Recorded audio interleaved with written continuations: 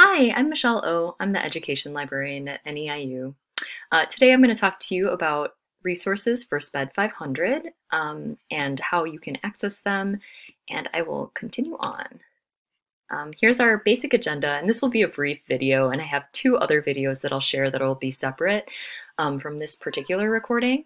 But the main things that I'm going to cover are library updates, definitions for research, and generally recommended resources for your assignment.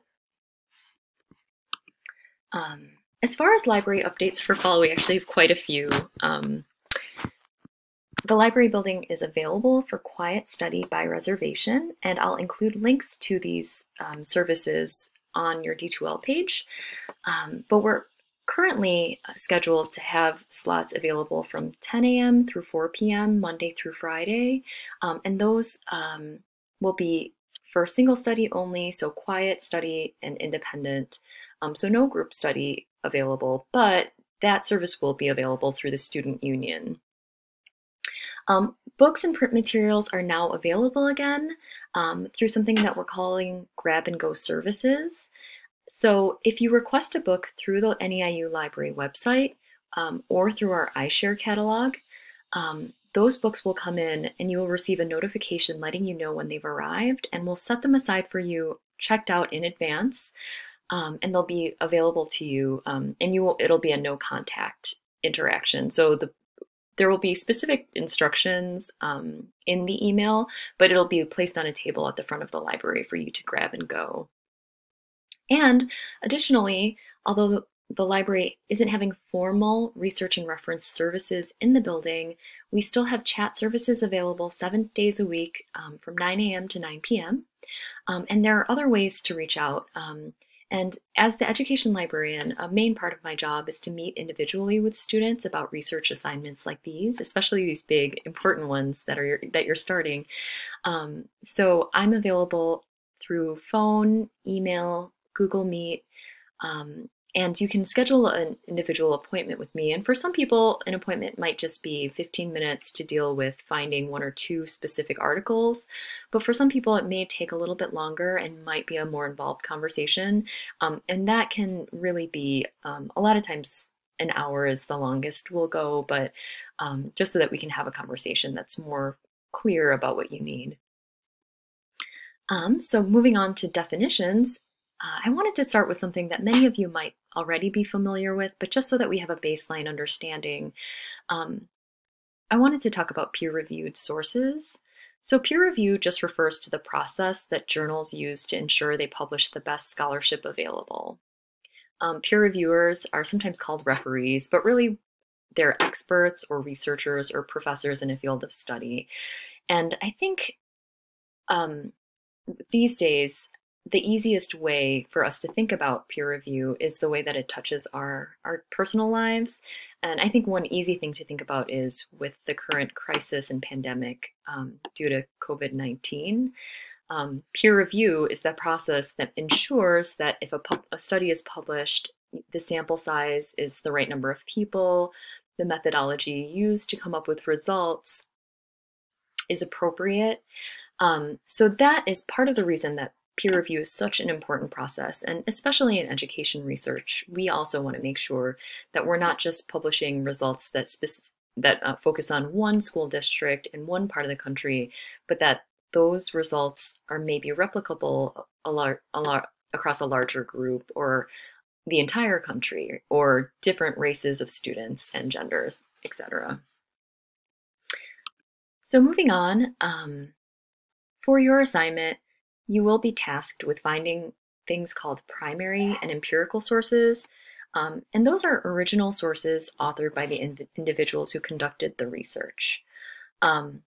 Easy ways to identify primary sources when you do a search for articles are to look for terms such as study, or to find a number of participants, and that'll often be designated by the symbol N equals, so it'll say like N equals 1200 students, etc. There will also be a data gathering method such as a test, survey, interviews, observation checklist, and there are other ways to gather data, but those are some examples. And then also there will be a section on results discussing how the results of the study were interpreted.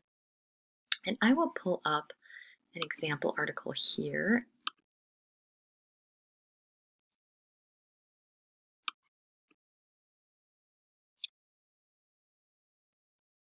Okay. And here's an article called Randomized Evaluation of Peer Support Arrangements to Support the Inclusion of High School Students with Severe Disabilities. And you'll see that these are all the authors. These superscripts 1, 2, 2 refer to the institutions that they're associated with. So you'll see here they're likely professors and graduate students from Vanderbilt University or University of Wisconsin-Madison. And then here we see an abstract, and some of the hints that stick out here again is we see the term, the number of participants here, n equals 48, and findings. Okay, so I will go back to our presentation, and I'd like to talk further about qualitative and quantitative studies. So I think this is pretty straightforward, but quantitative studies gather numeric data through testing. And qualitative studies gather information through focus groups or interviews or case studies.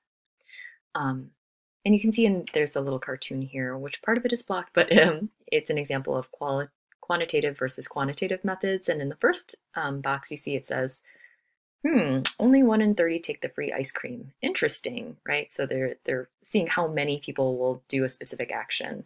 And then in the qualitative methods box, it says, what did you feel when you saw the free ice cream? And why was that? Excited, a little scared. And this sort of describes the kind of outcomes that you're looking for with these different studies. Quantitative methods are really helpful in trying to get large sample sizes, find out what works across large groups of people. And qualitative methods are looking at the experiences and often are looking for ways to think about those larger studies. Like, what are we looking for? Okay. Then secondary sources, those are articles that are written about other sources, for example, literature reviews and reports on the state of education. A lot of times what they do is they provide information based on primary study sources. And another term that Professor Kritikos often will share is the term empirical, and that's another way of thinking about primary sources. So those are studies that present empirical evidence. So the study has been done by the individuals and is presenting it. And here's our example article for that, for a secondary source, so one that's looking at primary research and summarizing it.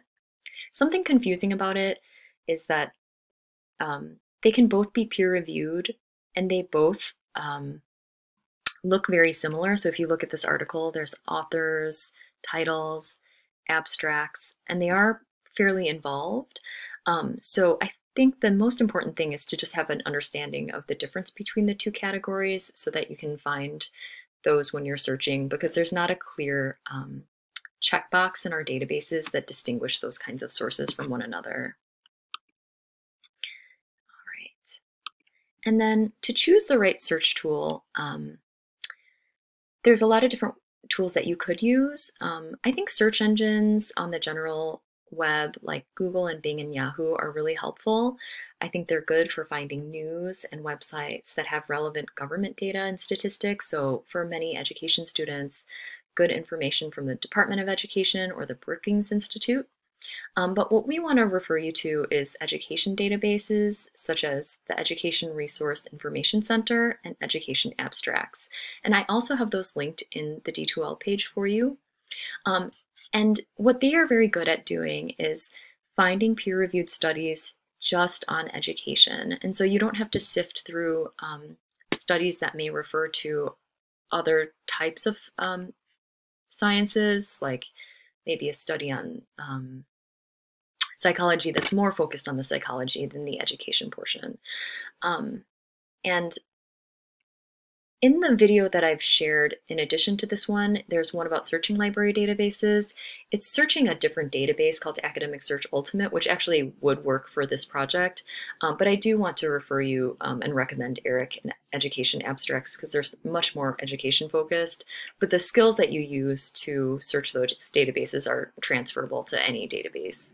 And then something else I want to point out is that in ERIC, which I think is the most comprehensive education database available to us, there's different kinds of documents. Some are called ERIC documents. So those are non-journal items, research reports, conference papers, and even lesson plans. But the important thing to note there is that they're not peer-reviewed journal articles. And then ERIC journals, which will be designated by an EJ, are journal articles that are important to the field or publications from professional journals. So I'm going to end there. I will share relevant links for you. But the thing I want to emphasize the most is that if you have any questions, there's still a lot of ways to get help, even though we're all at home and things are so different right now. But start by emailing me. I am the librarian for this course and for the education department.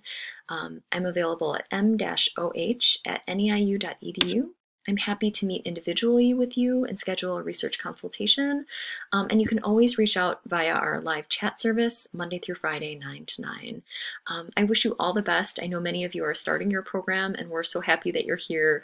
And we hope to see you in person one day. Okay, take care.